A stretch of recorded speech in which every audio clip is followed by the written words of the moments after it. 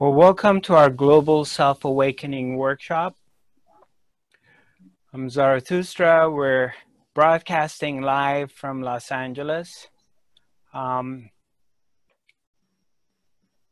We covered a couple different areas last weekend. And this is the continuation of what we've been talking about. On Saturday, I explained about free will doesn't exist. On Sunday, I talked about the world is an illusion. And we're going to continue talking about that. So some of you do send me messages asking me questions on the subjects that I've already covered them. You're welcome to talk to me directly if you want, but some of the stuff are going to be redundant. So I would like you to watch the previous two videos. And if you still have a question, then I'll be happy to help you. So let's take a couple moments and sink inside and get quiet. Again, we've spoken about this many times at my weekly academy on Wednesdays that I broadcast, that meditation should be super simple and it shouldn't be something that you're putting an effort to make it happen. It's an event that happens naturally in our lives. Meditation is not something that you do. It's not an action. Meditation is something that by naturally being yourself, it happens. It's an occurrence that happens naturally. I would like you to really pay attention to what I'm saying because it's really important. People think that meditation is something that they do, okay? So you're going to go to the gym and you're going to exercise. So you're doing something. You're going to go for a run. You're going to go do yoga. You go lift weights. You're stretching your body.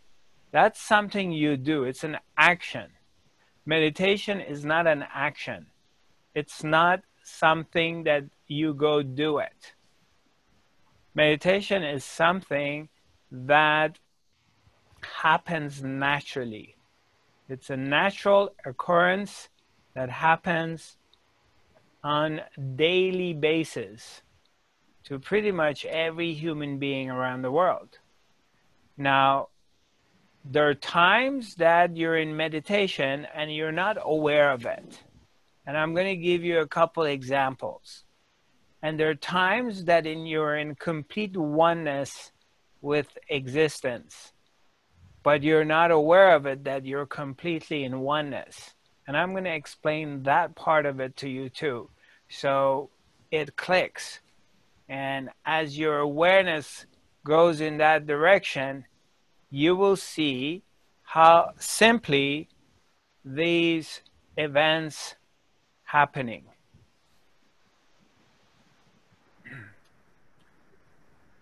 So for the moment, let's just simply be quiet and divert your attention inwards. So instead of having your attention on the outer world, you're switching your attention towards inner world. And you look inside and seek. You're searching, you're looking for the aware one, the observer within yourself, the witness, the one that is aware and witnessing whatever event is happening, whether it's happening in your head, you're hearing some words, or it happens in a form of a feeling, you're feeling something. So that means you as the awareness is aware of feelings, is aware of thoughts. Simultaneously, you're aware of your body sensations. So go ahead and bring your attention inwards towards the source of yourself without trying, without putting an effort into it. Simply divert your attention inwards. Take a deep breath and relax.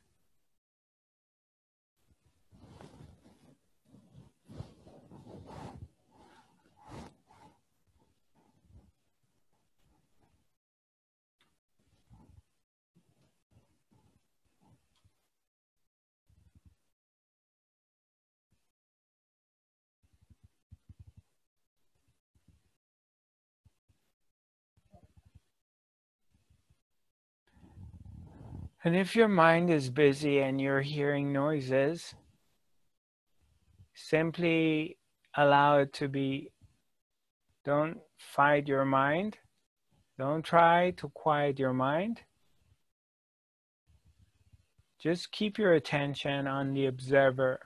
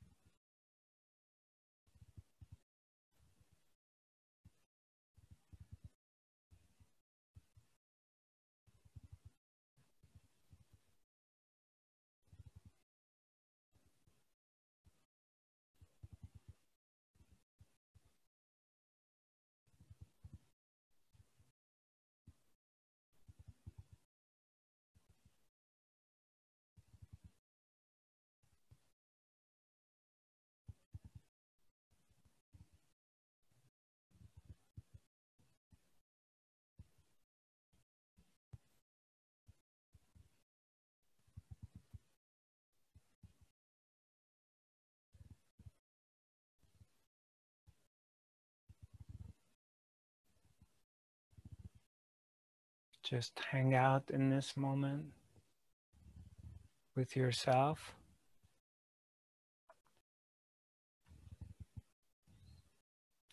without an agenda.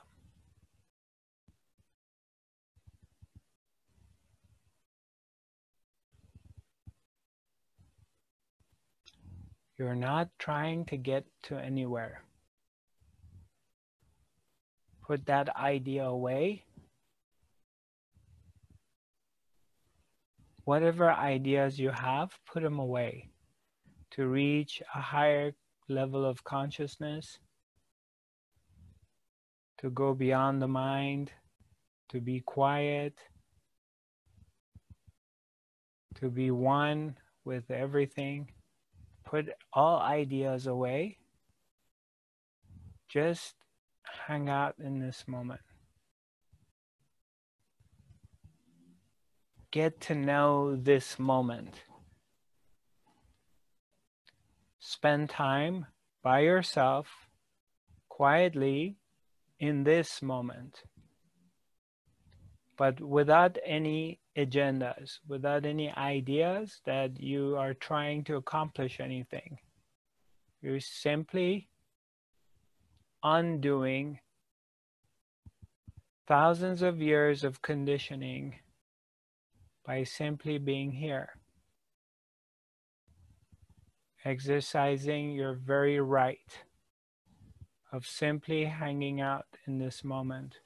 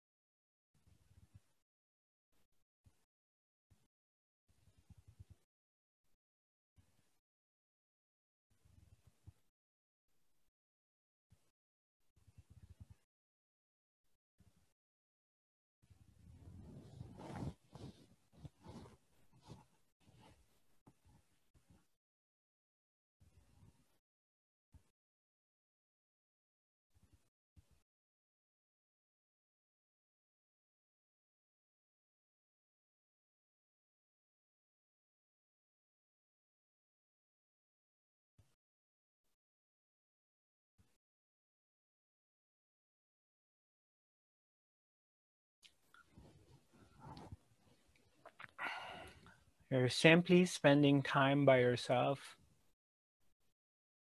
spending time with the Holy Self, Her Majesty, the Supreme Being, and you.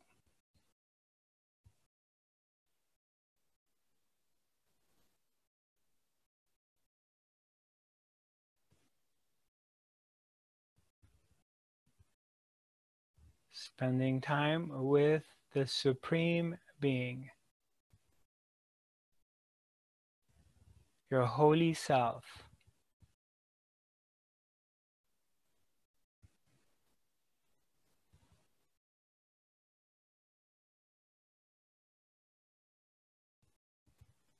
And in this union and this spending time opening space, you begin to discover a precious gem, the presence, the power of the love of the self, which is here. The recognition of the divine self in your heart. Getting to know the force field, the power of love that resides in your heart. This is the divine love. And only when you slow down and you stop and you give up all agendas and you're not involved, you disconnect from the other world and you spend time with the presence yourself, you discover that there is a giant living inside your heart.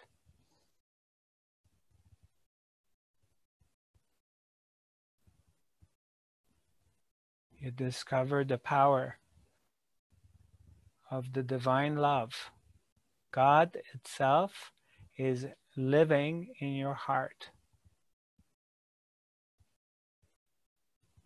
In that recognition, fears begin to disappear.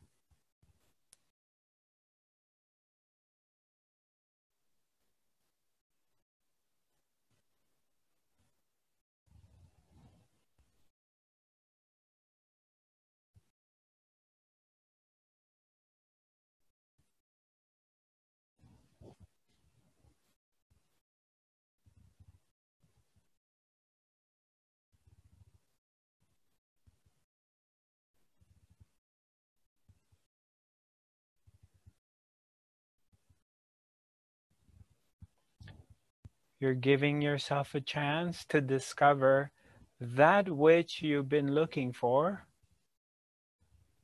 It's already inside yourself. You are who you're looking for.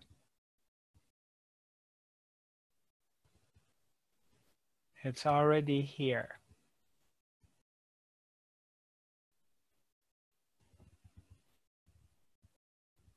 And all you had to do, and all you have to do is simply stop.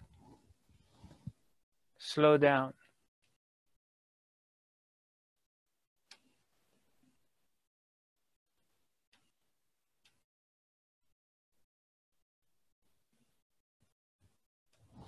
Slowing down.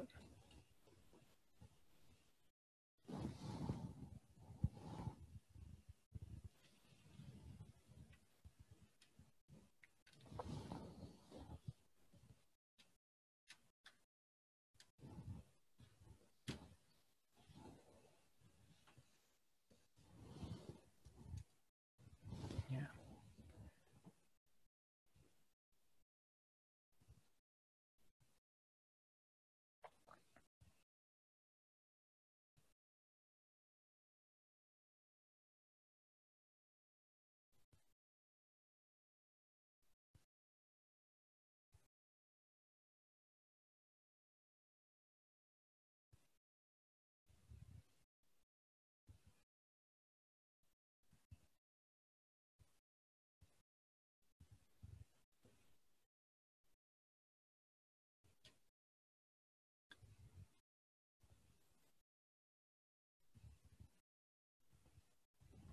And this is a perfect opportunity right now that existence has decided that the entire planet needs to slow down and come to a halt. Stop.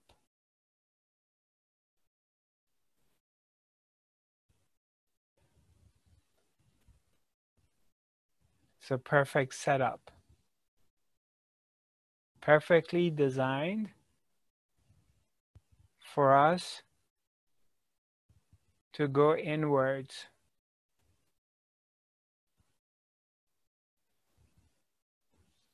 to seek and to look for the truth of who we are, and having an opportunity to discover who we thought we were is not really who we really are. We're something much greater than that.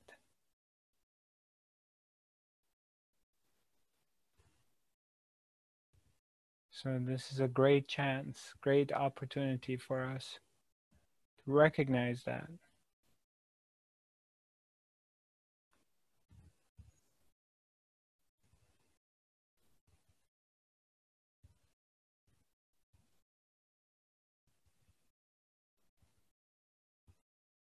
Perfect timing. What an incredible opportunity that we have.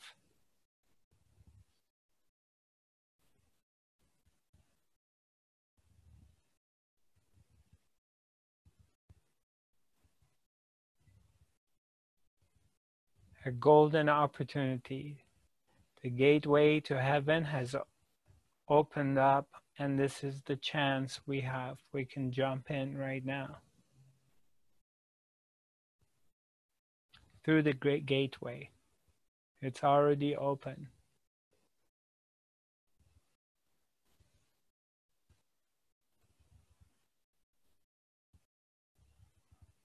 It is an opportunity to let go of everything that's holding you back.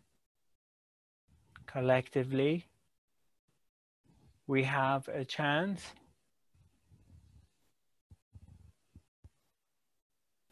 to go to the next level. We have this opportunity right now. It's more than ever in our lives. More than ever in any period of time on human history, this is the moment. It's right now. What do you want to do with it? Do you want to play games with yourself and play it safe? Or you're willing to jump? You're willing to risk? So slowly come back. Come back here. Shift your attention from inner world to the outer.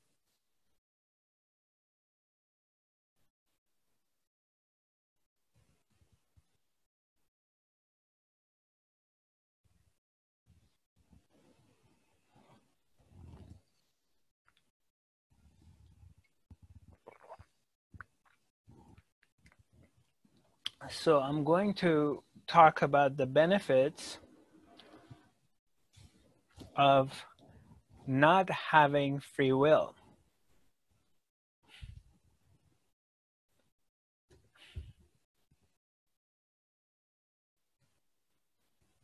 There are many benefits that when you realize you don't have any free will. In the beginning, it's weird, but then as you start to recognize that, you realize that you're on cruise control and actually everything is provided and you don't need to worry about it. But before I get into this, let me explain one very special thing so you understand something.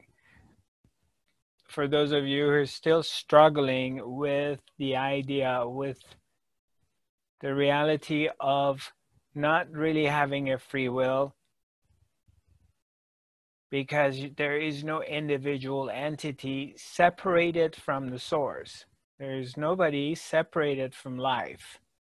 So your will that seems to be free will is the will of existence. Existence is willing through you, is deciding, acting, speaking, making mistakes, or appears to be making mistakes or gaining things. There's failure and there's victory. They're all happening through you. While you still have this sense that you're the one who's doing it, but you're not. Now, let's take a look at this. Let me explain one thing to you. For example, a car, an ordinary car, an average size car, let's say, is made out of 10,000 pieces. There's 10,000 different components that put together and make a car. Every time you sit in your car and you want to turn the switch on and drive, all of these 10,000 components in the car, they all have to have your thumbs up and say, yes, today I'm going to be working. So, for instance, you're going to turn this ignition switch on and the battery needs to work. So it needs to supply electricity. The starter needs to work. The alternator needs to work. All the wires need to work. The engine needs to work. The fuel pump needs to work. Everything needs to work for the car to start.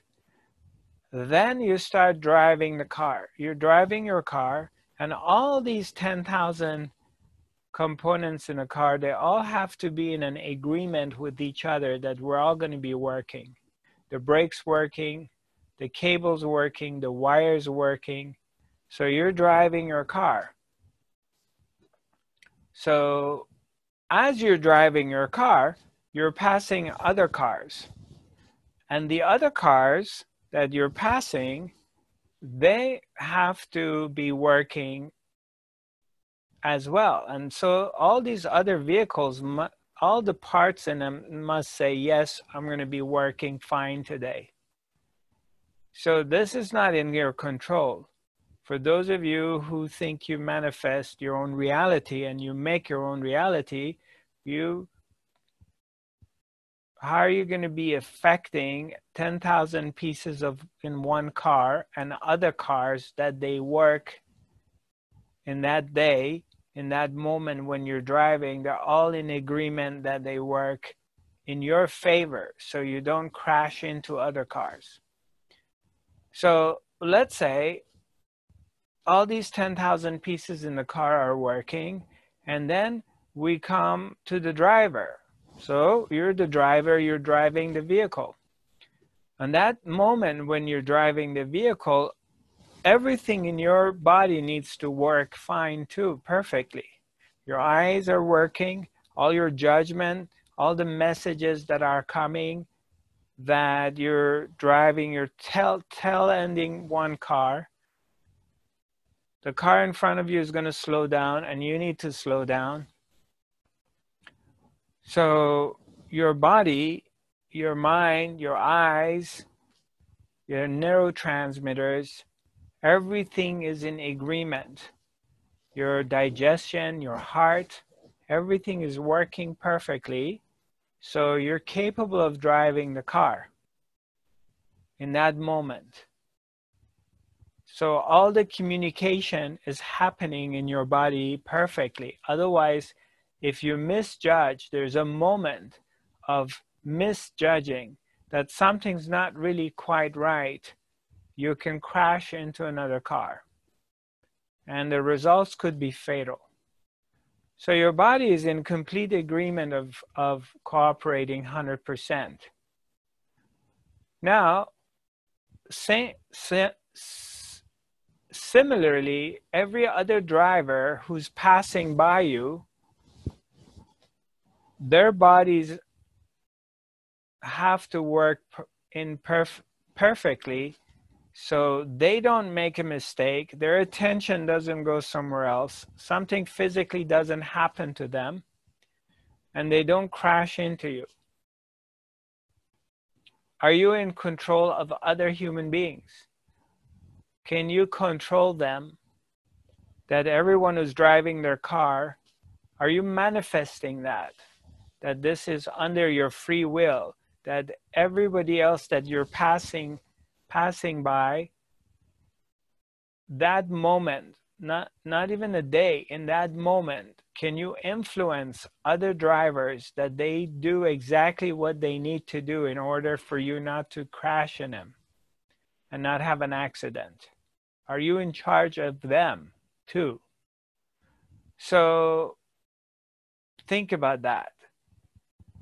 The next thing is that all the stoplights that you're passing by, the stoplights must be working correctly. So your light needs to be green, and when you're passing through an intersection, somebody else's light has to be red, so you're not going to run into and crash into each other. Are you in control of the stoplights? Are you controlling them? Are they a part of your free will? That the stoplights, the street stoplights, they're working perfectly when you're driving. Is that a part of your free will? Then, so let's say, assuming that all the stoplights are working correctly and there's no malfunctioning in their system, so there's no crashes. What about the weather? Does the weather need to be in compliance? What about you're driving from your home and you're planning to go to the airport? The airport is about 45 minutes away, and you're driving to the airport, and all of a sudden there's a very strong blizzard. A storm comes, and a tree falls down and blocks the road. Are you in charge of that too? Does your free will influences the weather? The weather is, can you manipulate the weather? Because you have free will. You're the author of your own story. Can you influence the weather to manipulate it, that you are driving from your home and going to the airport, that the weather cooperates with you and be perfect? And those of you who live in Scandinavia, you live in East Coast or in Northern Hemisphere, in Canada or East Coast of United States or in Europe, you know about bad weather. You know about storms, blizzards, all kinds of different things that happen. Are you in control of that? So in that day, when you're driving from home to get to the airport, the weather has to say yes. So there's no hurricanes, there's no earthquakes, there's no blizzards, there's no storms, there's no excessive wind, whatever it is, everything is working. So when you're paying attention, when you're looking at this, when you just want to do a simple thing, and that simple thing is that you get in your car and drive to the airport. You get in your car and you want to go grocery shopping. Whatever that you're going to do, there's millions of different elements that they all have to be cooperating and hand in hand, agreeing with each other that you do a simple thing. That simple thing that we don't think about it is to get in my car and I drive to the airport. Am I in control of all these different millions and millions of different elements? Is this all a part of my free will? And that's not it. I can't control the weather. I can't control the traffic lights. I can't control other drivers, that their judgments is correct. They pay attention. They're not on their phone texting. They're not distracted by their kids in the back seat. The two kids are fighting with each other, and mommy's driving, and her attention goes to quiet the kids, and all of a sudden she goes off track and she has a head-to-head collision with you and she kills you, or you both get killed. So who's in charge of that? Who's running this show? Is this your free will? Are you the one who's manifesting this? When you begin to look at this from a higher perspective and a different level of consciousness, you begin to see that you can't possibly be in charge of so many different elements and components of life, to manipulate them to do exactly what you want them to do, and things go your way. So I want you to pay attention to that. I want you to examine it in your life to see if you're manifesting it or it's a part of a greater force. Now, as you go deeper in your work and you shift your consciousness and you begin to open up to this idea, you begin to open your eyes and this realization that you're really not in control of anything, because you're not an individual separated from life. You are a part of life, and it is life that chooses. It's life that has written your destiny. It's life that operates through you. It's making decisions through you and all these things. And we talked about it. The reason for that is because the source wants to experience all these different aspects of life, the good, the bad, the ugly, the failure and the success. The source wants to experience them. And life really doesn't have a preference. Life doesn't prefer something beautiful versus something ugly. It doesn't care. Life equally creates beauty and ugliness. That's a part of the duality of third dimension.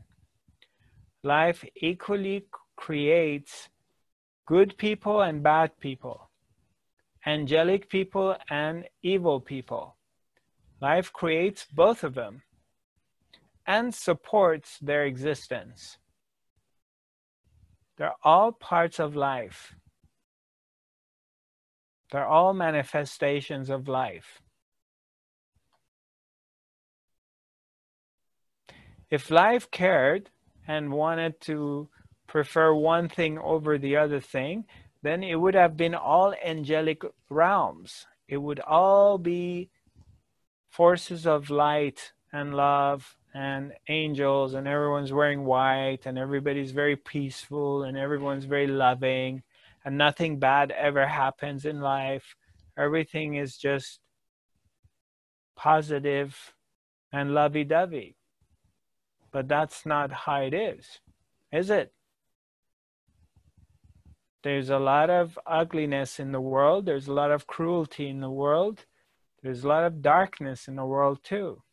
Why would life create that as well? Obviously, life doesn't have preferences. It doesn't prefer one over the other. It's producing and creating both of them simultaneously. It is us who have a judgment over it. It's us who prefer light over darkness. And if you were brought up in a condition that you enjoy darkness, then you don't like light. And we can see that there are the groups of human beings on this planet that they are attracted to the darkness. They're not into the light. And that equally exists.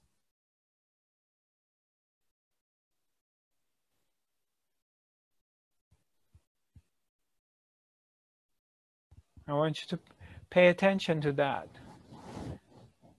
Soak it in. Let's sit on it for a moment. We have darkness, we got negative stuff, we got disasters, we got wars, famine, disease, as well as all the good stuff in this world. Why? Why do we have both of them? Why don't we just have the good stuff? It's because life produces both equally and life is experienced, all of them, simultaneously. They're all a part of the oneness. So are we. We are a part of the oneness, all of us.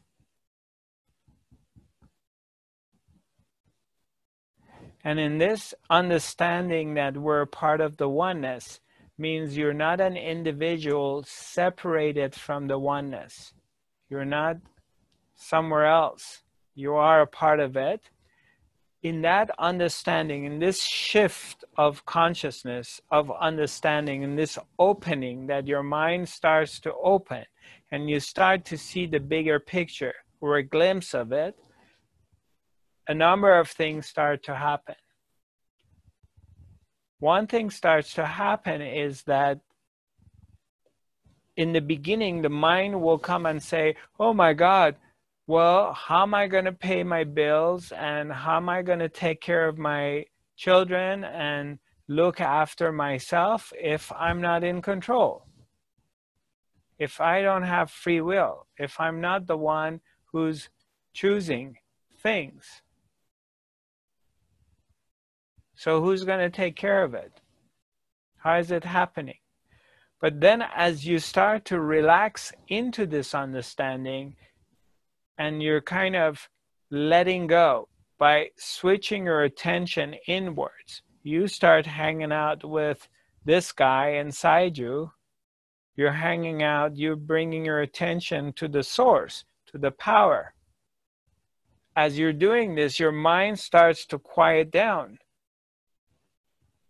The mind quiets down, so there's no questions. You're not questioning things.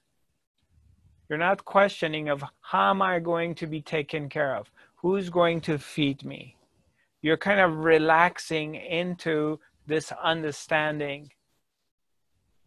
And then in this relaxation, in that moment that the switch is flipped and you're just kind of relaxing into it, all of a sudden you start to begin to see simultaneously that there's a greater force that is feeding you. It's providing to you. Even though it looks like you're the one who's doing things, you're the one who has to go to work, you're the one who has to take care of your children, you're the one who's paying your checks, your bills, but you start to see that there's a natural flow which is happening through you.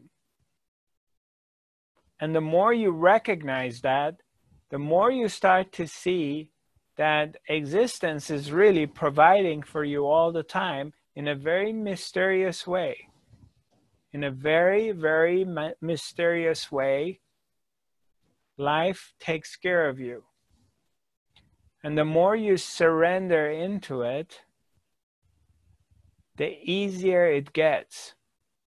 Not easier as far as, okay, I'm really going to surrender to life and incorporate this understanding. That means I don't have to go to work anymore. I don't have to make money anymore. Or I don't have to look after my children anymore. I'm not talking about that.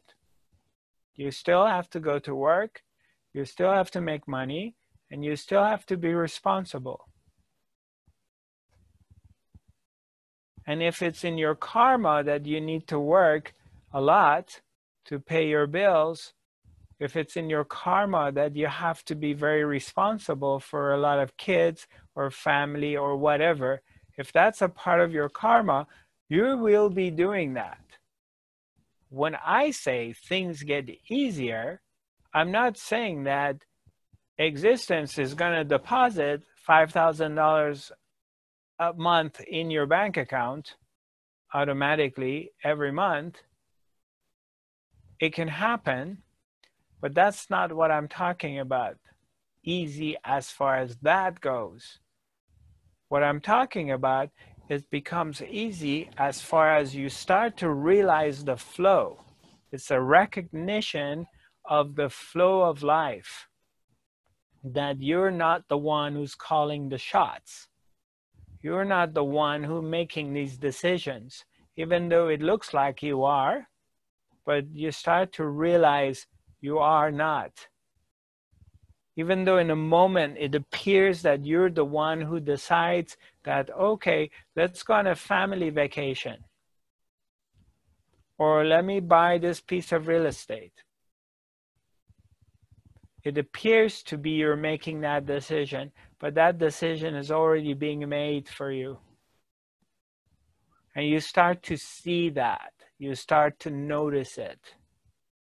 That something much bigger than you is making the decisions for you and putting it in your heart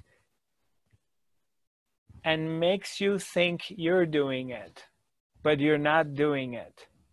It appears that you're making the decision, but that is doing it for you.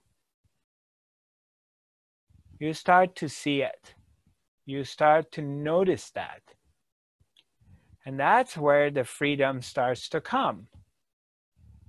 Because you begin to realize that you're in good hands no matter which direction you go. Whether your decision ends into a disaster, it's a mistake, everything went wrong, or your decision turns to be very positive, you don't question it anymore. You don't beat yourself up. You are starting to surrender to whatever happens in your life. Whatever is happening, you're surrendering to it and you're accepting it. And you don't blame yourself. The blame goes away. You decide on doing something and that thing ends up losing money. You lose money in an area. But you know, you didn't make that decision. It was a part of your path to do that. And you lose money. You recognize it, but you're not afraid because you know that the source, God, wanted you to do that experience. But you're so much in surrender that existence brings another situation for you. It puts you in that situation that you're in trouble, and the same force takes you out of that situation and puts you in another situation. You begin to see the flow.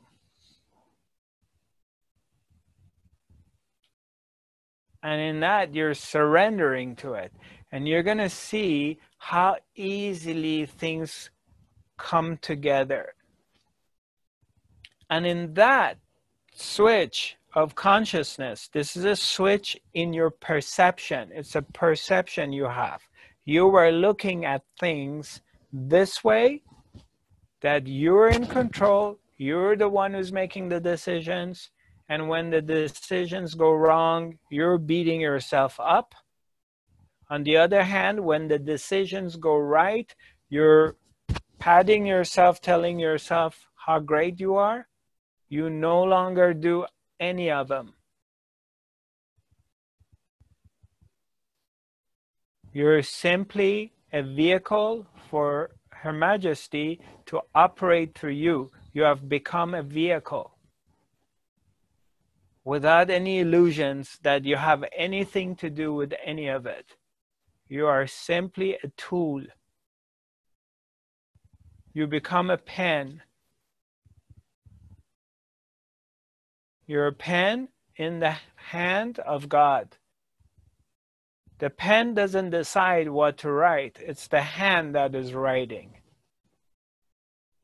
You're just a pen. You become a pen in the hand of God. God is writing all this nice poetry.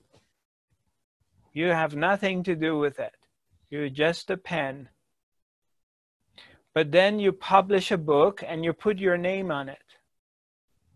And you sell 1 million copies of that book.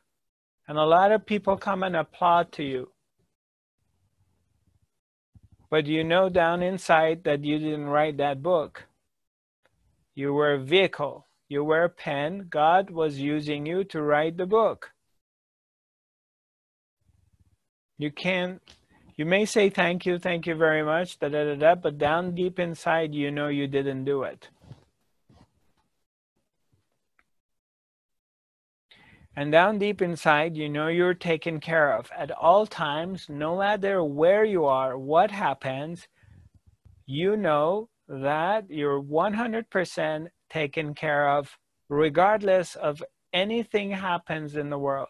Anything happens in the world, it doesn't matter what that is, you are 100% protected always. Always. Because you've given up the illusion of free will. Amir, do I have my book here? Oh yeah, if you give me the book, thank you. I want to read something to you. That's tremendous amount of freedom. That is freedom. Freedom from suffering. This whole part that if you get it and implement it in your daily life will free you.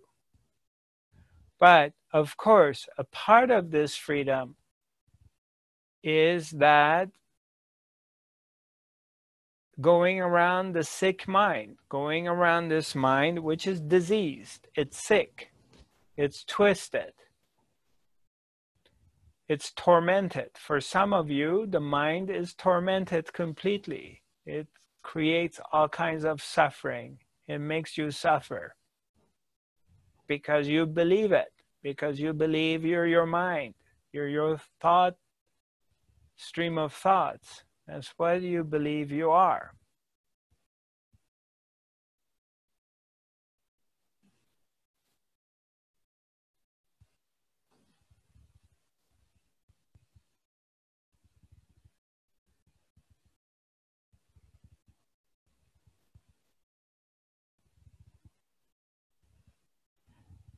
You're not your thinking mind because you're capable of observing your mind from somewhere else. If you were your thinking mind, you would never know it. You wouldn't be able to observe it. These days, they have a fancy word for it. They call it mindfulness. And there is schools teaching mindfulness. Means you're observing your mind.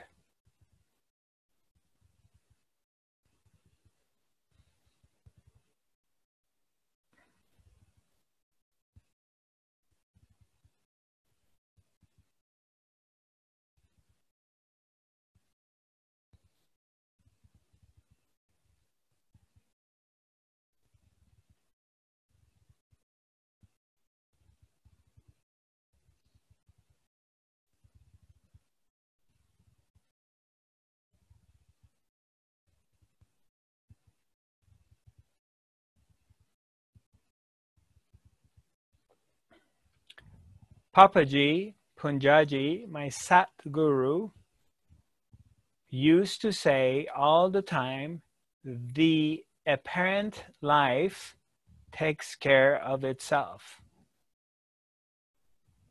The apparent life takes care of itself. The life that appears to be real, the lila, the world, takes care of itself. Means that this one that appears to be in this world, in this life, this unit, this man, who appears to be a single human being, capable of doing its own thing, which is a part of the life, the same life that has created this is the same life that's responsible to feed it, to close it, to house it. The more you recognize that you are a part of the oneness, you are the oneness, the less you're responsible to take care of yourself. because you realize you're not your own responsibility. Life is taking care of you, which is huge. That's a big step. That's a big jump because it's very frightening.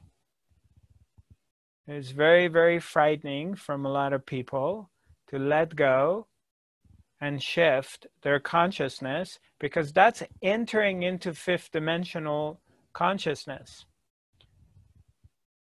Going from a 3D, third dimensional consciousness, which is separation. It's a me, me, versus you, into the recognition that all of it is me. I am all of it.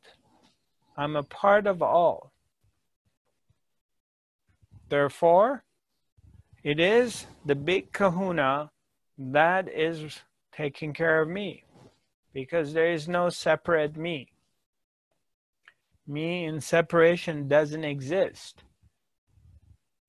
So in this recognition is the emergence of the third dimensional way of thinking into ascending. It's an ascension to fifth dimension. Means entering in your psyche, in your mind, into your being, entering into this level of consciousness, the fifth dimensional consciousness, which is a dimension of oneness. There's only one. So when we talk about ascension to fifth dimension, when we talk about evolving into this higher level of consciousness, we're not talking about you're going to be transported from this planet into another star system. We're not talking about a shift, a geographical shift, that we're going to evolve into this level, in this other level of consciousness. That doesn't mean you're going to jump ship. You're not going to leave this planet to go into another planet somewhere else. It's not a geographical shift. It's a shift in your consciousness within yourself.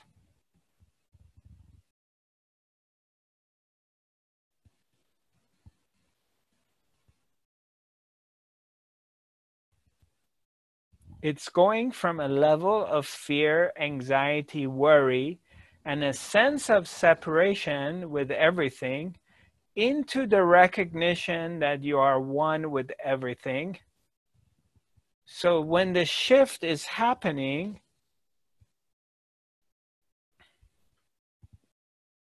within you, your perception changes.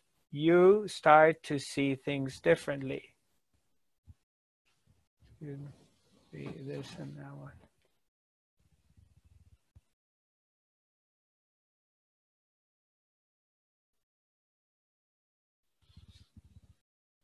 The shift happens in you. The planet Earth is the same planet Earth that it was there before.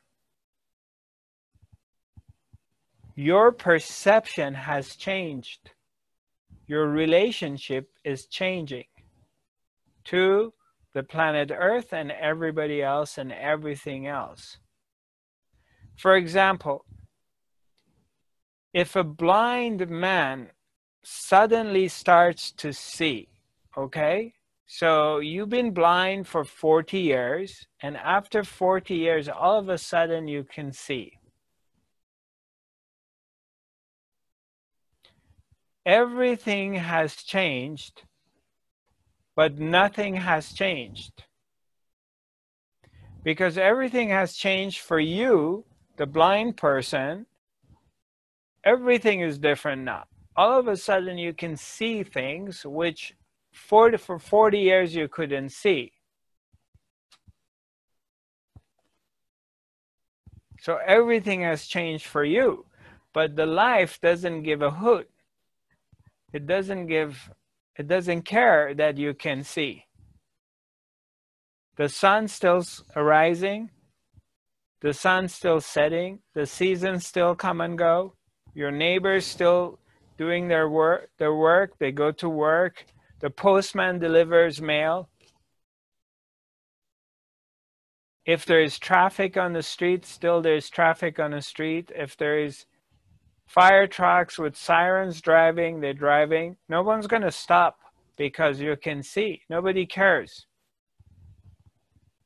But everything has changed in your world, but nothing has changed in the other world.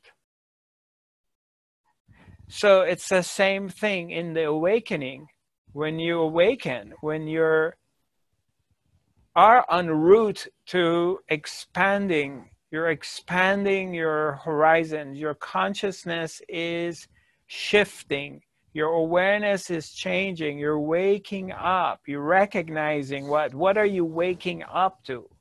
What is it you wake up to? What's self-awakening? What's enlightenment? What's self-realization? What is it you're realizing? What are you waking up to? What changes?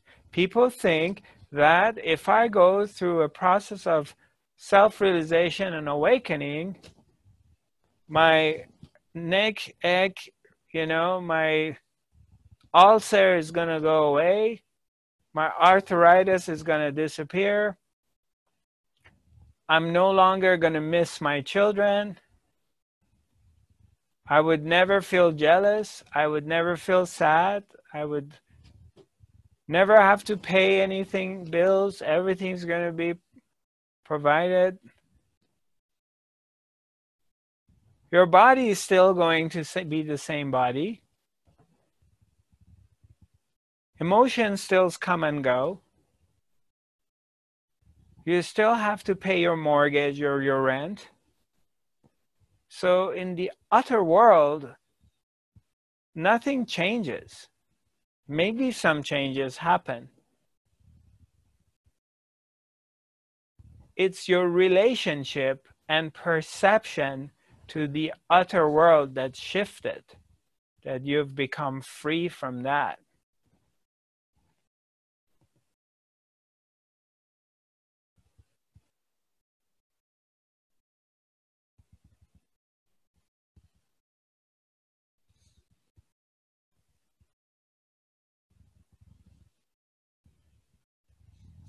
You're not going to be transported to another star system.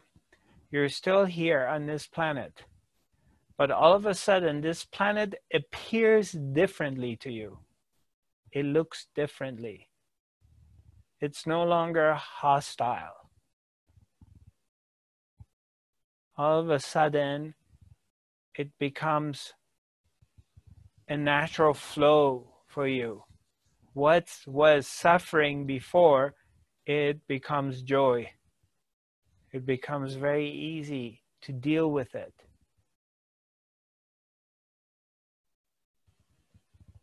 Because you're no longer perceiving things from this point of view of separation. You see it all as your own self. Everything is your own self.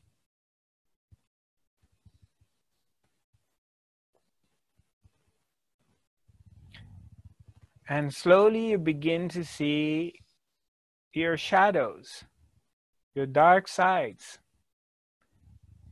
You're willing to recognize that and admitting it. They're not going to be pushed underneath, especially with spiritual conditioning that we're experiencing today. You're starting to expand and seeing your dark side and your light side and everything else. Surrender starts to take over. You're surrendering to life, surrendering to what is rather than how it should be. because right now you think life should be in a certain way.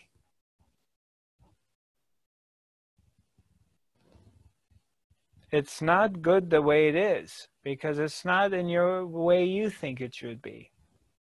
You begin to surrender to it. And as you surrender into it, gratitude comes. You become very grateful of everything you have. It's not going to be boring. Not having free will, it's not going to be boring. It's freedom.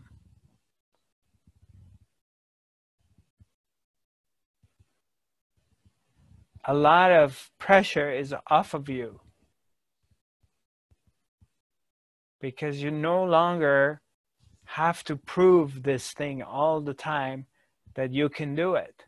You become the flow, and if it wants to do it through you, it will do it through you very easily, like this,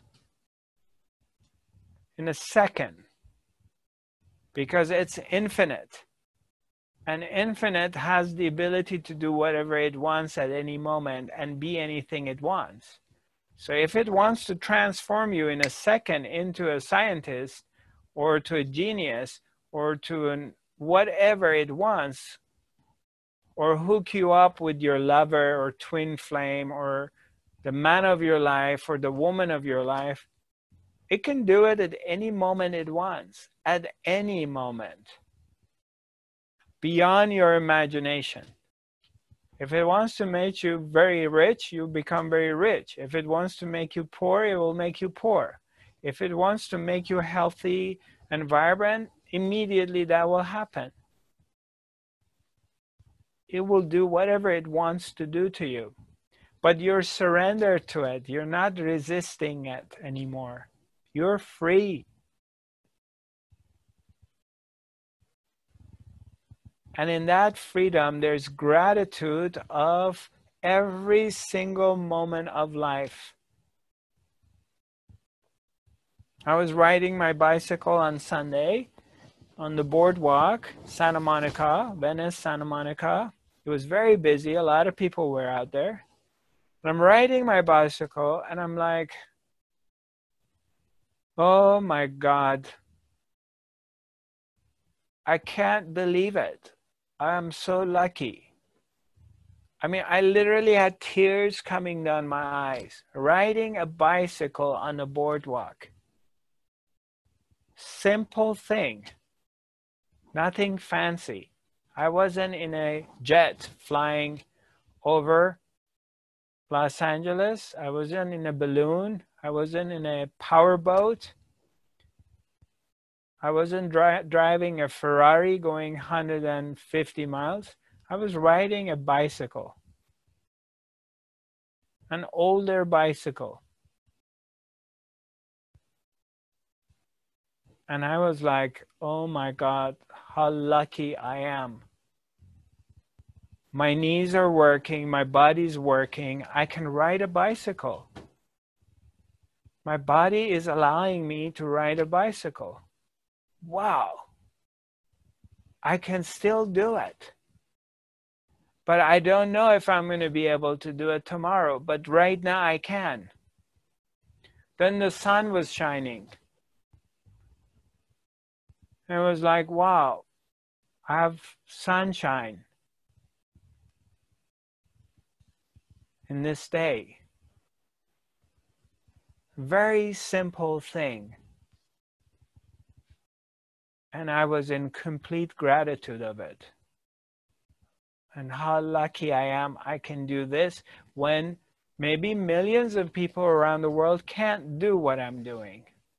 A simple thing.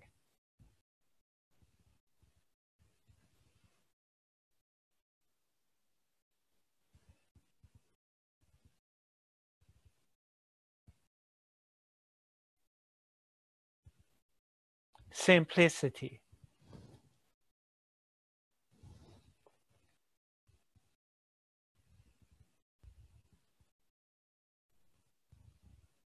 Simply riding a bicycle, breathing the air, smelling the aroma, having the wind coming to your face, the sun, and just being alive in this moment, being able to use your senses, being able to feel presence in this moment, the union with God, feeling God inside you, feeling this love which is here. You don't have to do anything for it, it's already here. All you do is recognize it. And you're not listening to this one, because this one was saying, oh, Zarathustra, what are you doing here? You should be in Ibiza right now. You should be on a big boat where the party is. You should be da-da-da-da. You should be doing something else. You should have more. This is not enough. That's what your mind is going to tell you. You should be with blah, blah, blah. Love of your life right now. Hand in hand, walking. Your mind will go to these places because this is not good enough in this moment. It should be something else. It will play those tricks. But when you have gone beyond your mind into the presence in this moment, it's again a perception. It's a shift in the way you look at things. Then all of a sudden, every moment of life, it becomes precious and becomes unique, including your darkness, including your light.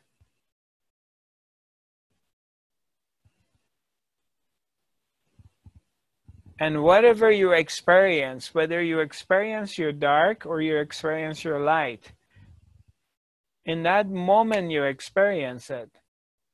But there is no story attached to it. You don't sit down and attach a story. Oh, I had a bad thought came to my mind. I judged that person.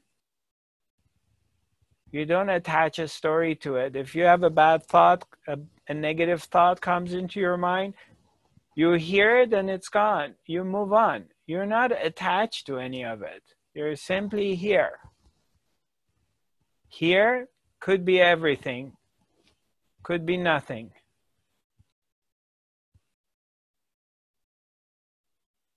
But it's so simple. And you get to this point that your mind begins to cooperate with you. That it refuses to go outside of here. It refuses to go into any future time. It refuses to go into any past. It gives you the ability to use past memories as information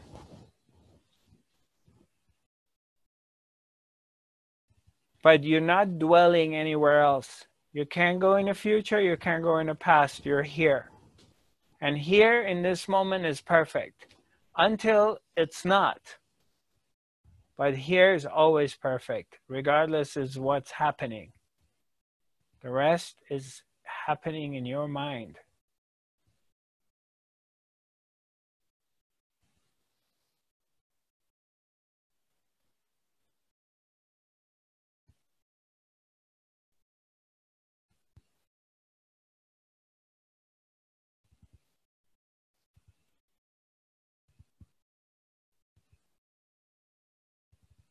The truth of who you are, or what we are, is that as long as you're alive and your heart is beating,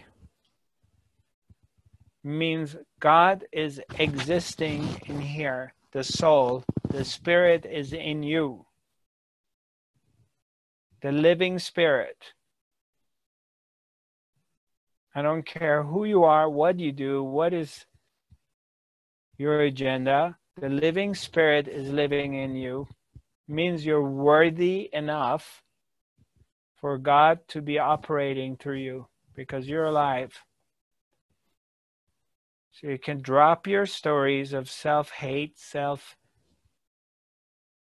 lack of self-acceptance, and just dive into here. Dive into the heart. Dive into the love that you experience.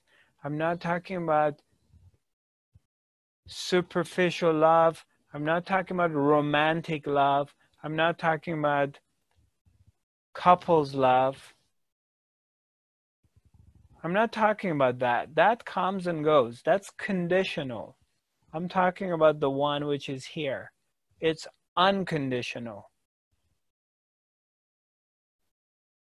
Discovering the truth of who you are, that the presence is here, the love is here, and you're experiencing it in every second of your life.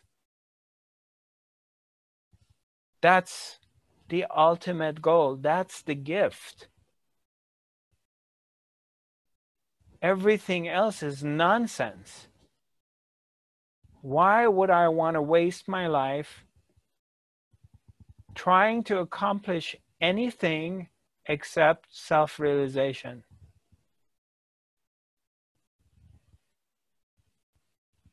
Nothing else should be important to you. Self-awakening, self-realization, the ultimate truth of who you are, recognizing that you are the one you've been looking for, should be your number one priority in this life. Not how much money I'm going to make, how many homes I'm going to have, how many people I'm going to sleep with, how many cars I'm going to have, how much money I will save before I die, so I have a lot of money saved up. None of these things should matter to you. All of it should be number 2, number 3, number 4, number 5. Your only priority in this life, especially right now, since it's in your face, should be self-realization, ultimate freedom, complete awakening, complete emergence with God, ascending to fifth dimensional consciousness, the recognition of your own self, your divinity. That should be our number one priority in this life. Otherwise, you wasted this life. You have wasted your life because there's nothing else that matters. That should be your priority. Everything else is going to serve your goal.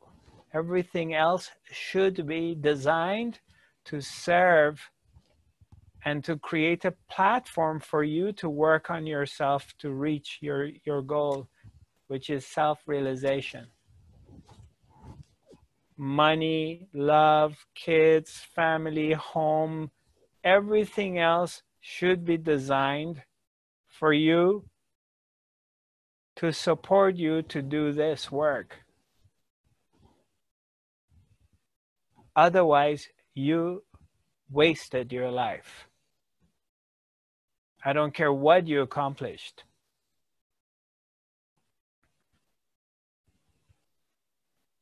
You wasted your time.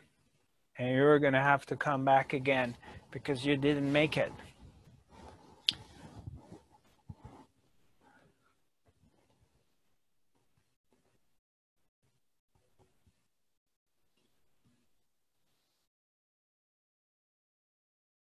Because this one thing, once you go towards it and you dive into it, will take care of everything else.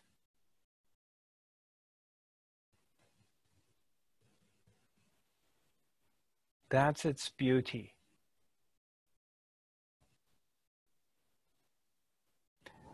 Okay.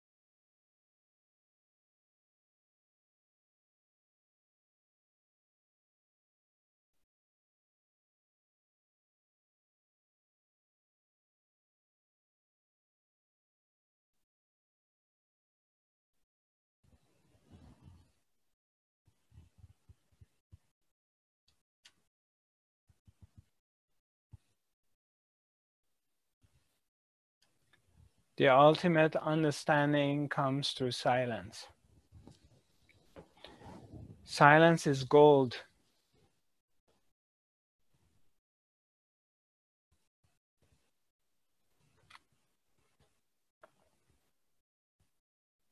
Everything that we're talking about, everything that I say is a point of reference. It's only referencing. It's just saying, go that direction. So you come to me and you ask me, Zarathustra, which way is to the post office? Where is the post office? And I say, go that direction. Go that way. So everything I'm saying is only a point of reference.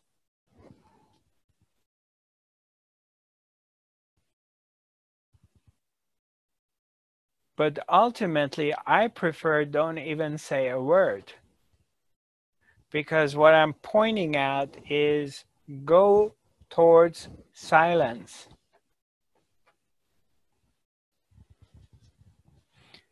Of course, your mind needs some sort of direction because you're confused, because you've been brainwashed and you've been conditioned to believe that you are someone doing something. And as a result of that, you keep suffering because you keep failing and you don't get what you want. And when you get it, you lose it. Finally, when you got everything, you have it for a period of time that everything is great, and then it falls apart.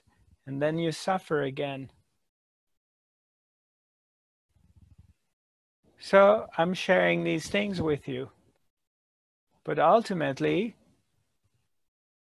I would prefer to just be silent because everything is directing you to silence.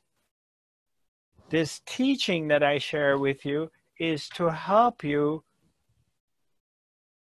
answer some of your questions that the mind has.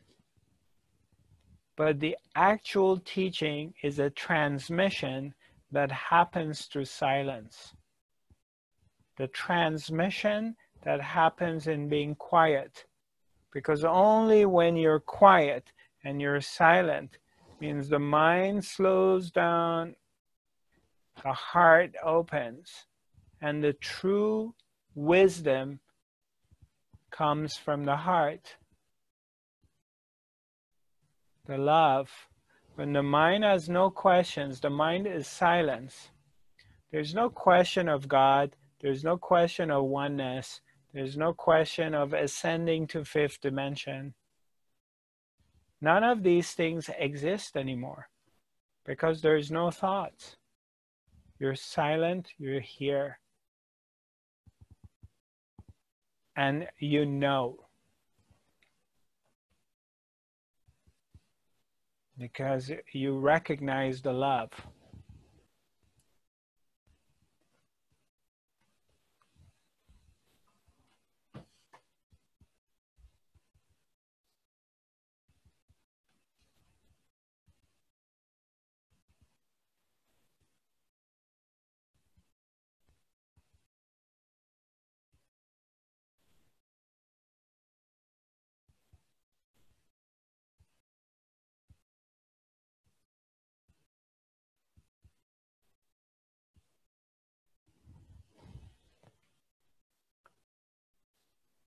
Anybody has any questions?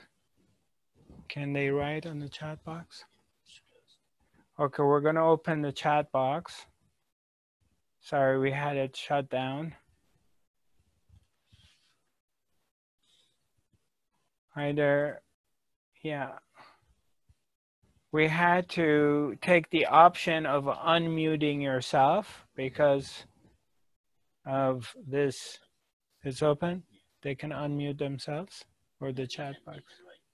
Yeah, you can write a message, or those of you who I can see you, you can wave at me and I'll unmute you and we can talk.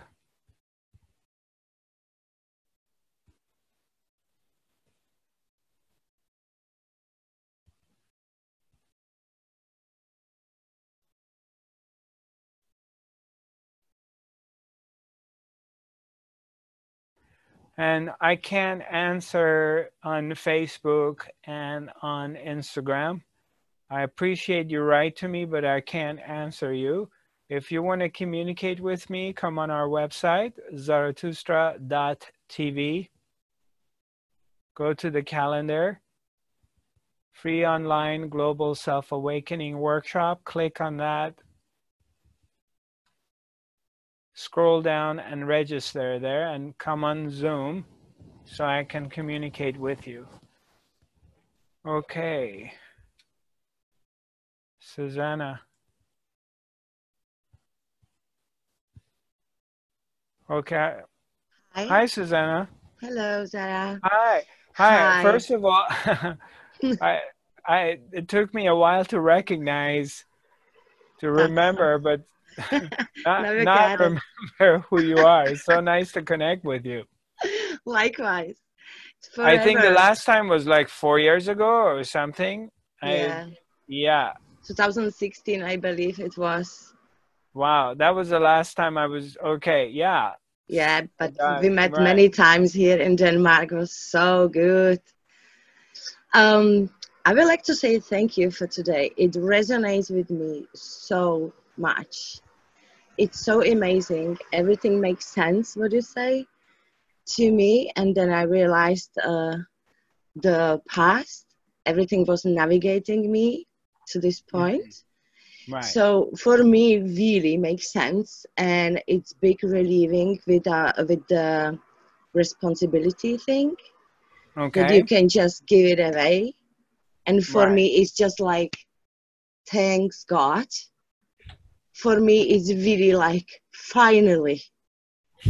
So I really want to say thank you because it's really going like a puzzle game together for me.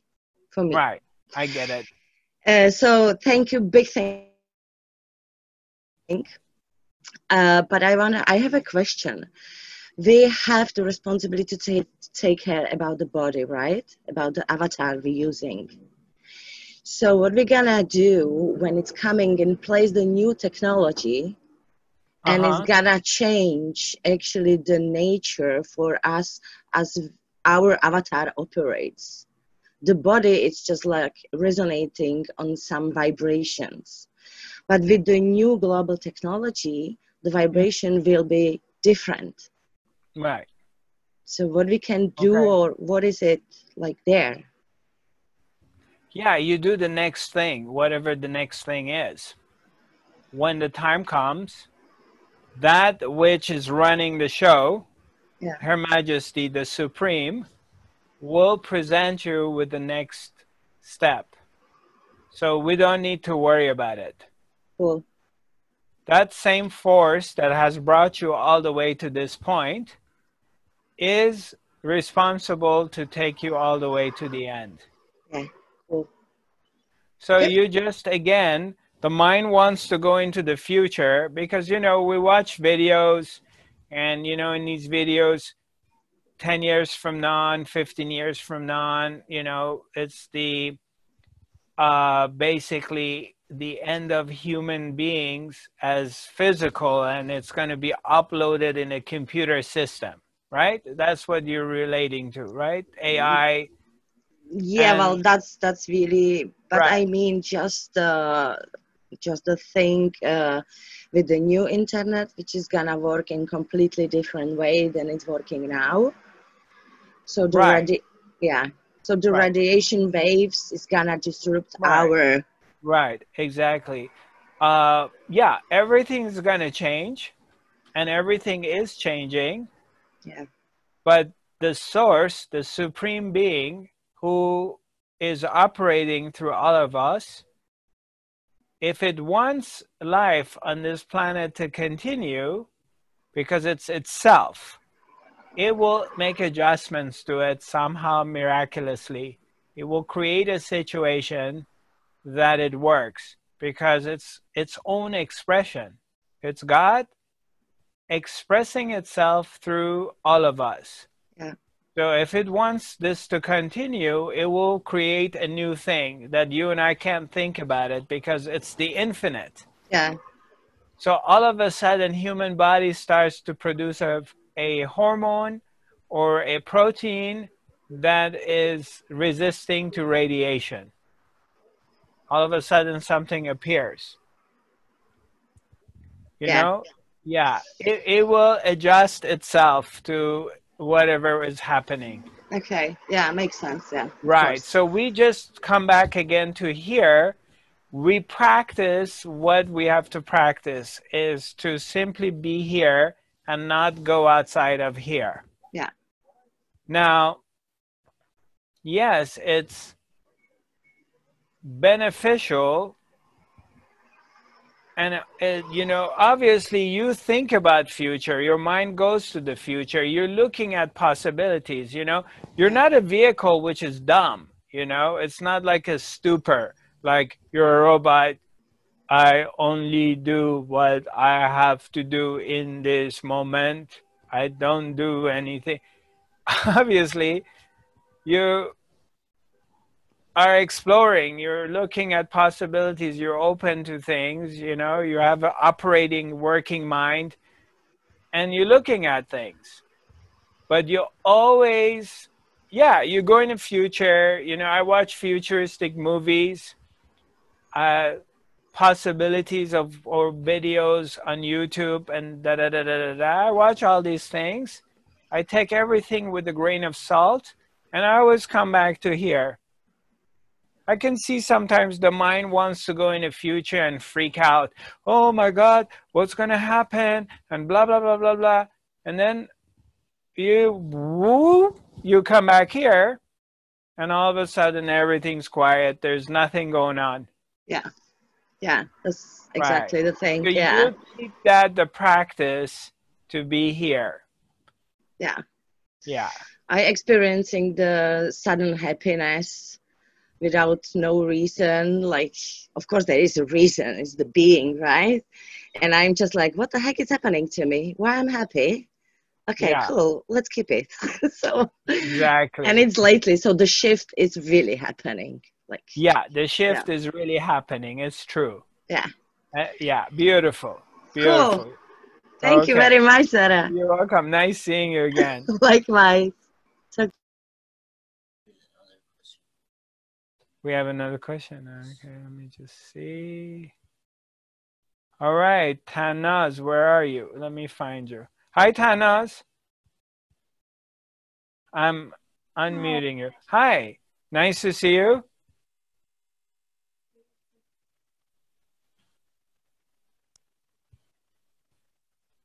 Are you there?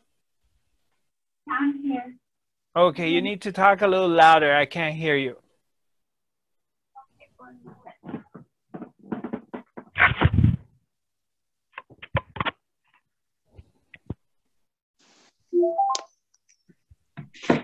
Okay, can you hear me? I can hear you now. Yeah, great. Okay, that question just came to me while I was hiking. Okay. Okay, you want to tell me your question so everyone can hear it? Yeah. So just let me read it from the chat. Hold on. Okay. If the I, the ego, is the false self, which is illusion, and it is nothingness, and the infinite God self is everything and all that is, then how can we be nothing and everything at the same time?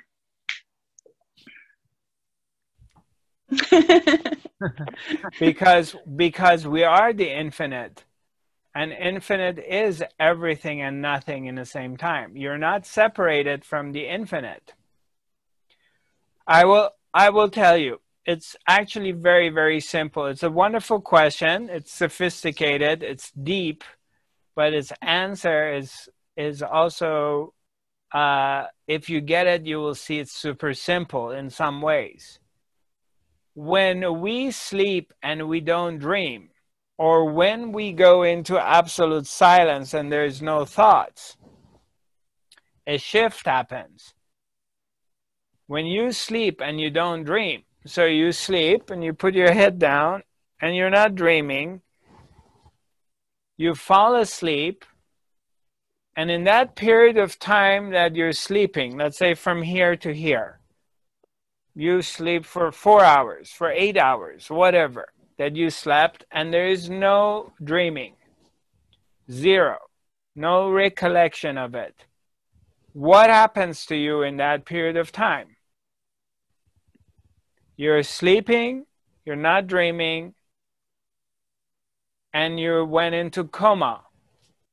And what happened to you in that time? And where did the world go? Where is the world when you're sleeping and you're not dreaming? What happened to the world? Are you talking about out-of-body experience? No, no, no. I'm talking about you just go to bed. Mm-hmm. You went to bed last night and you slept, correct? Mm-hmm. And then if you sleep and you're not dreaming, there's no thoughts, there's no dreams. We all have this deep sleep every once in a while. Some people have it regularly, some people don't. But you, let's say even for half an hour, for 1 hour you sleep and you have no dreams.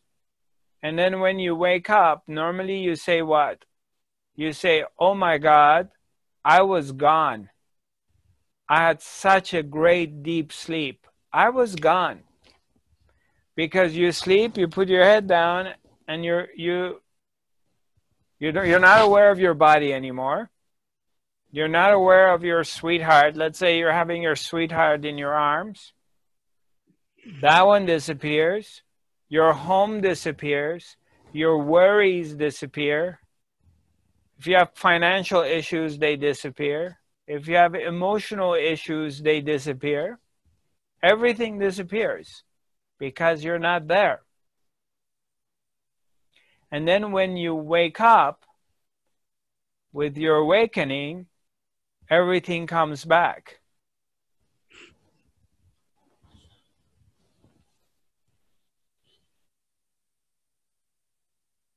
When you wake up, everything comes back. So you went to nothing, everything disappeared, and you wake up and everything comes back. So from nothing to everything and everything to nothing. And that's how it is. You see that? Hmm.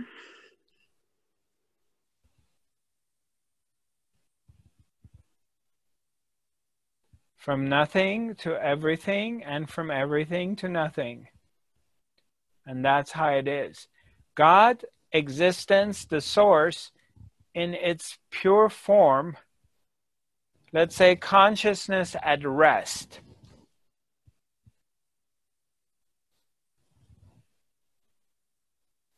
The big kahuna, the grand spirit, the creator of the world, in its pure form, it's flat. There's nothing. It's not even aware of itself. That's why it's nothing. Then it makes a movement. And all of a sudden this flat lake, flat ocean has a wave. It And creates it creates the manifestation. All of a sudden everything appears.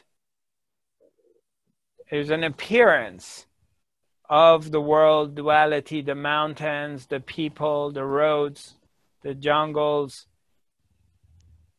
But then it happens in this movement. Everything appears, it manifests. But then when it goes to rest, everything falls back and goes to nothing. There's nothing again.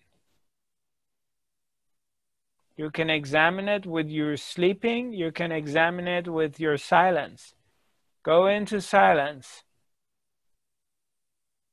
You're sitting, you close your eyes, and there's no thoughts, absolutely nothing. And what happens is, if you do it correctly, you have no awareness of your body. Everything disappears.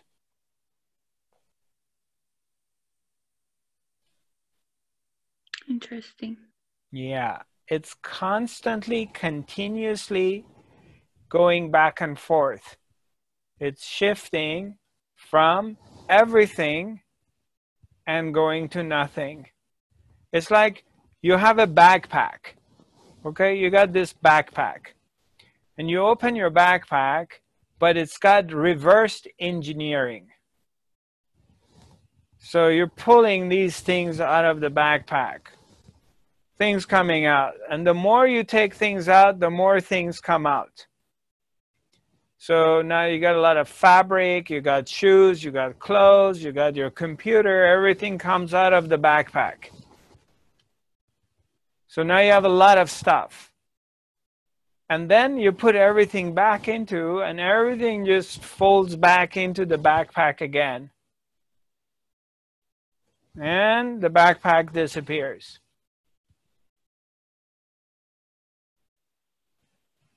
When you wake up in the morning, the first thought comes in your mind is the I thought, me.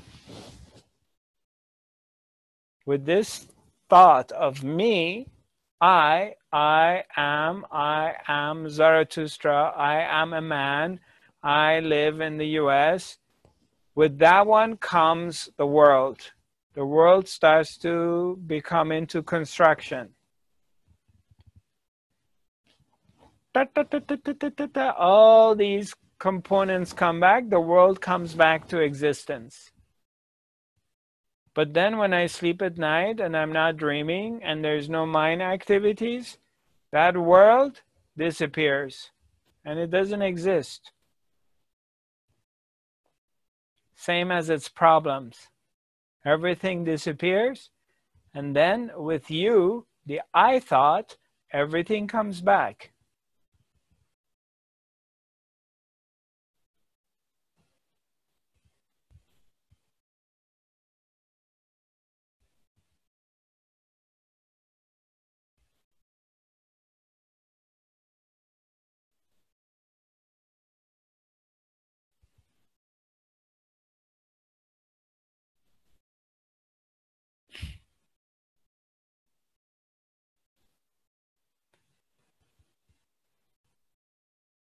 That's why if you want to realize it and recognize the truth of who you are, you have to become quiet. Means go beyond the mind when there is no mind activity, there's no thoughts. That's how you realize the self. Because there is no I, there's no me in there either. It's only silent.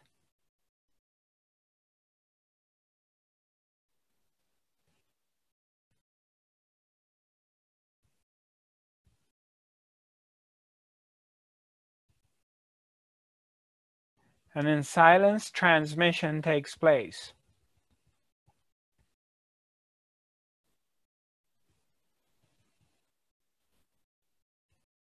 The power of silence is beyond any power, similar to the power of love.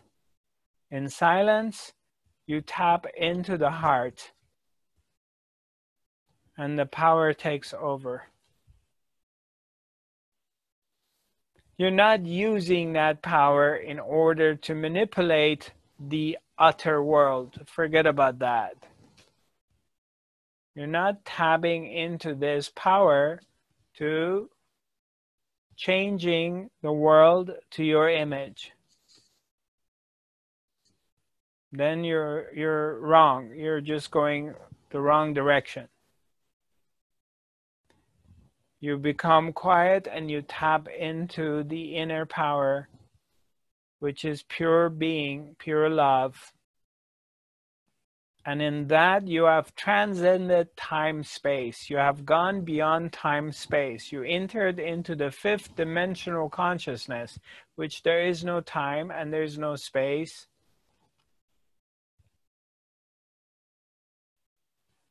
It's only the being.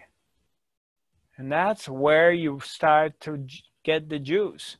It's the recognition of that which is always here. The recognition of that which is always present and does not change. That is here in your own heart. You as a human being have this opportunity in this life to self-realize with correct guidance. But you have to do it. There is work. And a part of that is you need to learn to be quiet. Silence is the key to this. Means you have to give up everything else you know. All of the spiritual teachings that you've learned, you have to throw them down the garbage. None of them comes handy. You don't need it. Anything that is giving you an idea of what you should do, what you shouldn't do, is a hindrance. It's actually blocking you from getting to where you want to get to, because it's a concept. You gotta let it go and not know anything and be naked and be empty and just be quiet. Forget about your spiritual teachings and trainings. That's a hindrance. It was good to bring you to this point, but from here on, you gotta let it go. It's like you wanted to cross the river and you needed a boat. So you got in a boat and you start rowing and you got to the other part of the river. Now you're on the other side of the river. Now you don't put the boat on your head and carrying the boat anymore when you're walking on the land. You're walking in a jungle and you're carrying the boat. You don't need the boat anymore. The boat was good enough to get you from this shore to this shore.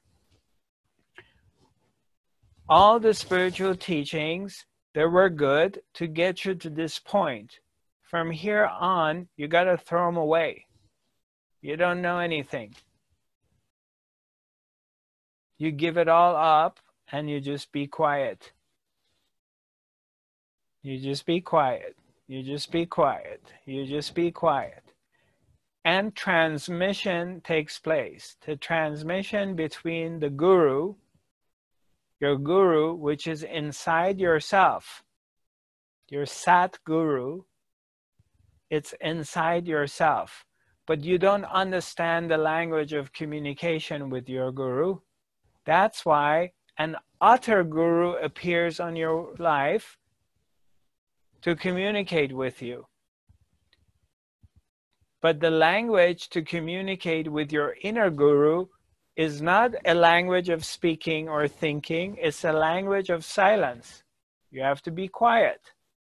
Be silent. Don't think. Keep quiet. And that is the language you speak to your inner guru. Then your inner guru begin to give you the transmission. Transmission starts to happen. Means the wisdom of the inner guru will surface to you.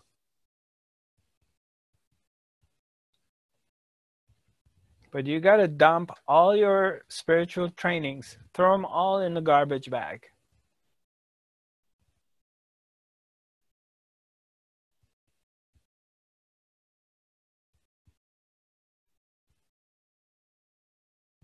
And then wisdom will take over. That's how it is.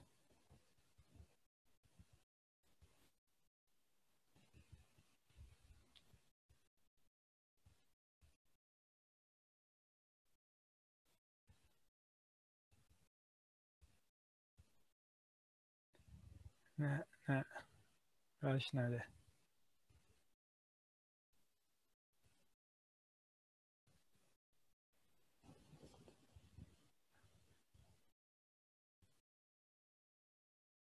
Harmonica, I'm unmuting you. You have to accept it. Okay. You hear me now? Yes, I do. Yes. It was last session you got a question about nirvana, Buddhism, and I got confused when I hear the answer. You said that nirvana and the fifth dimension is the same. And in my opinion, there is a difference. In the fifth dimension, you still live your life, experience the rebirthing, but in nirvana, it's the internal dying. You don't have to live and you don't rebirth. Am I wrong now? No, I mean, both of them are correct and both of them are wrong.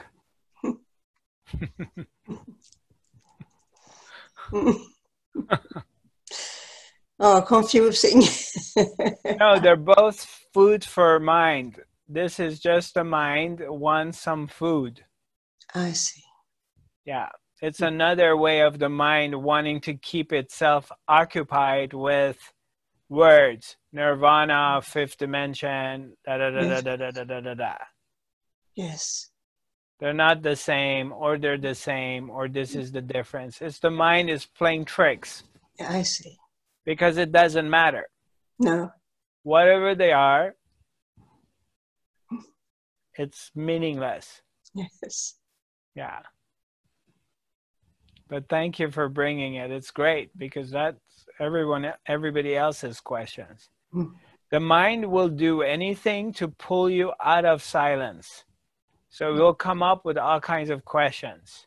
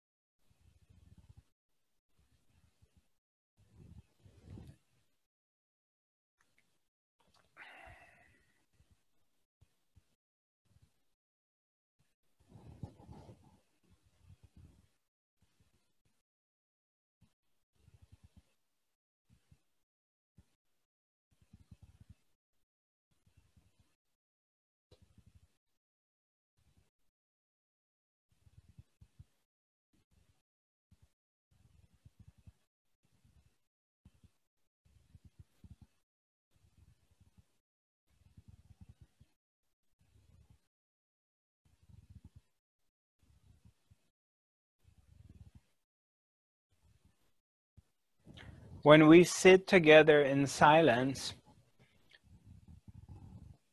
and we don't have an agenda, we're not even trying to get enlightened.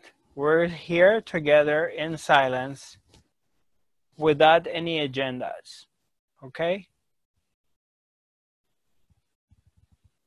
And what happens is that you tap into one heart. And a force field is being created. An energy field gets created. Because you're raising your vibrations to a higher frequency through being quiet, being in your heart.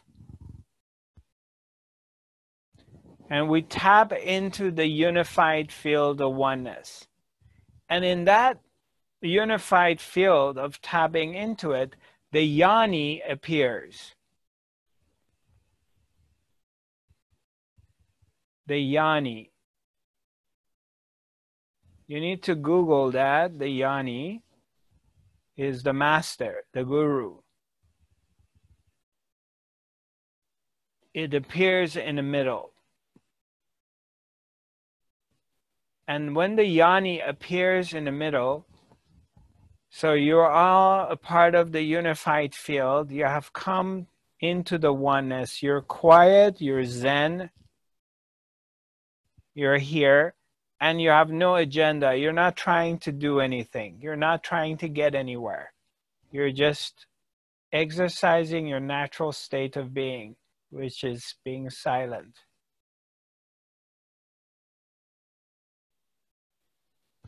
And the master appears in the middle. the Yoni, the Sat Guru. And the Sat Guru starts to eat your karma. He will start eating your karma, or she, and starts to clear your karma and accelerate your spiritual awakening.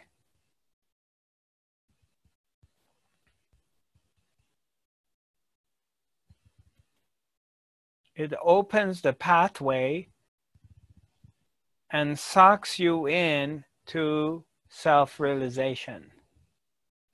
That's where the transmission of wisdom takes place.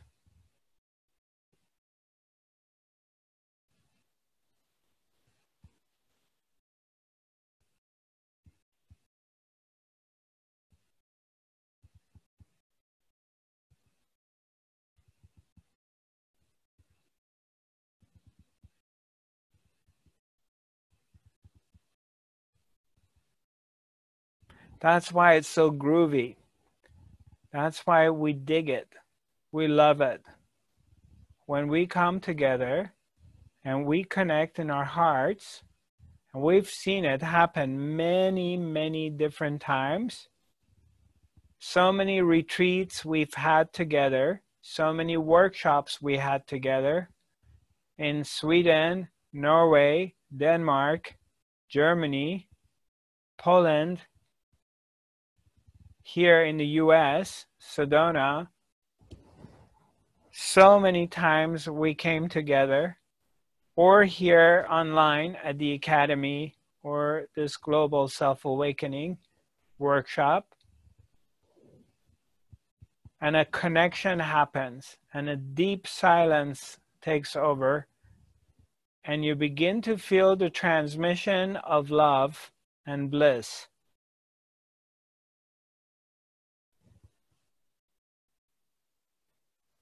It's beyond time, space. The power of it. It exists beyond time, space. It doesn't matter we're together physically or not. Our hearts become one. We meet in the unified field of love. We become pure because it's one intention.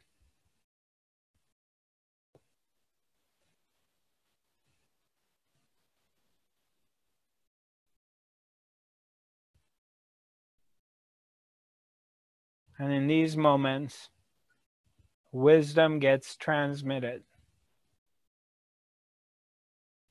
And we begin to get a glimpse of the truth of who we are.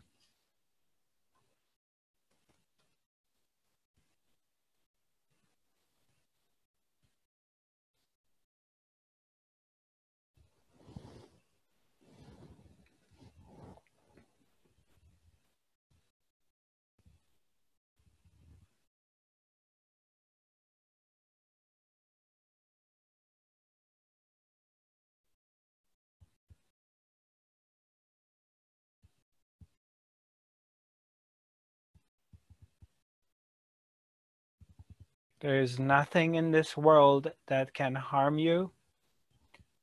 There is nothing in this world that can touch you.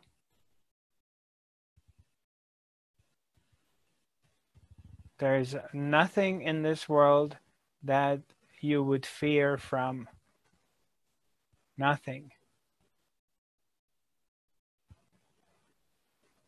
When you touch this place,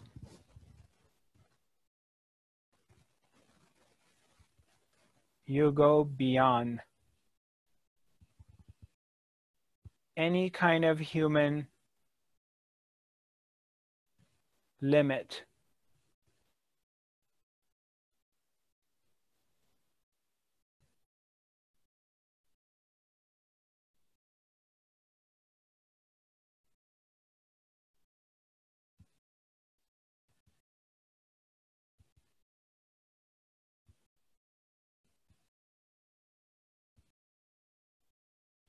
Because you recognize who you are.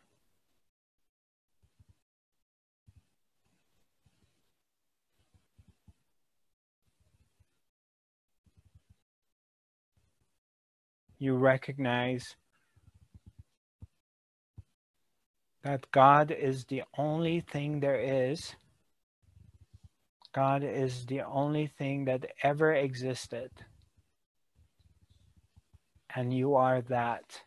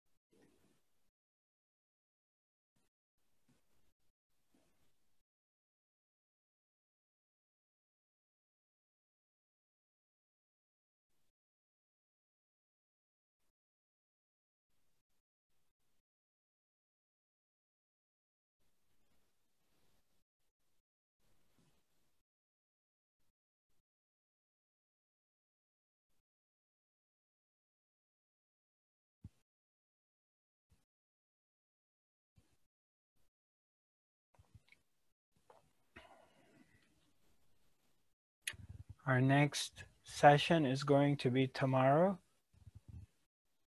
9:30 a.m. Pacific Standard Time.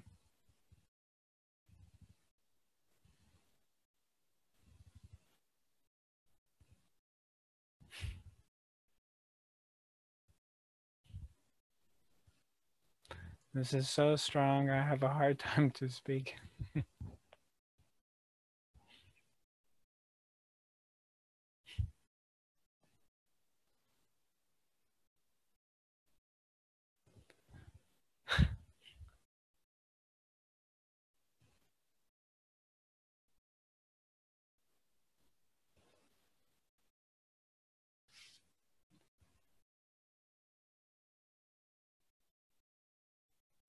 I want to thank you for your generous donations. Some of you made some large donations, and I'm in awe.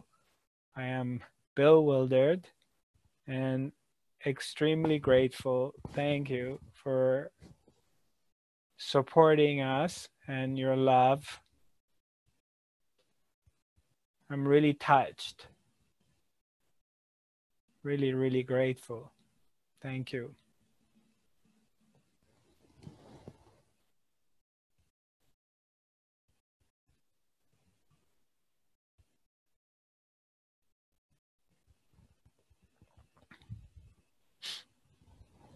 Really grateful for all the love that you give me, your lovely comments, including all of it is included, even if you criticize or you want to share or something you find that is not adequately presented. Feel free to contact me and write to me. I'm open to all of it. Feel free to reach out. You can contact us via our email, which is info@zarathustra.tv. This broadcast is recorded and we'll be emailing it to you. Those of you who registered through the Zoom, you will get a copy of it sent to you in the next day or two. You can also refer to my YouTube channel, which is Zarathustra 5D, as well as our Facebook pages and Instagram through Zarathustra 5D. And reach out and connect with us.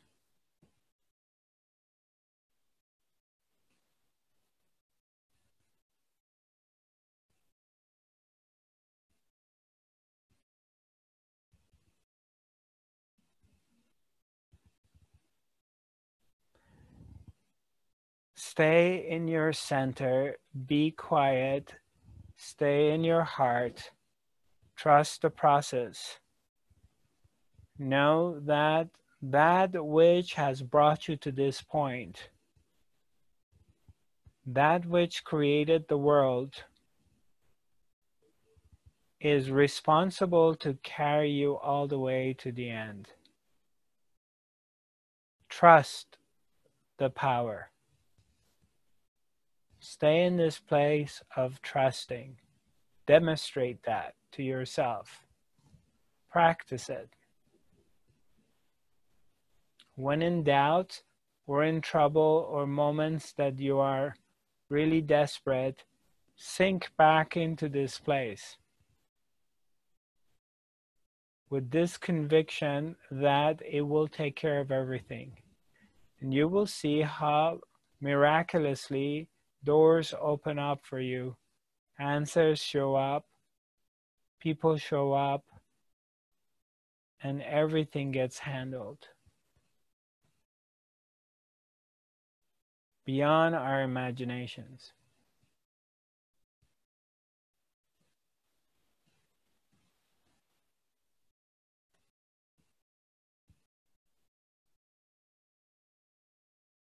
Take challenges of your life as a blessing. Don't look at them as a challenge. Look at them that your guru is testing you and is preparing you for awakening,